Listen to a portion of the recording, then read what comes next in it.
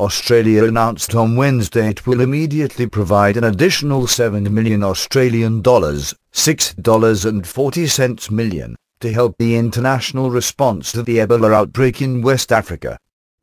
The country had previously committed $1 million to the international response to the viral disease outbreak that has killed at least 2,400 people.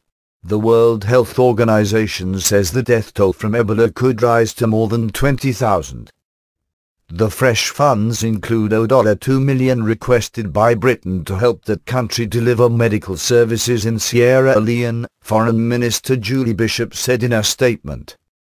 Another $2.5 million will go to the World Health Organization's consolidated regional response, and $2.5 million will be given to Médecins Sans Frontières, also known as Doctors Without Borders, for medical services, she said.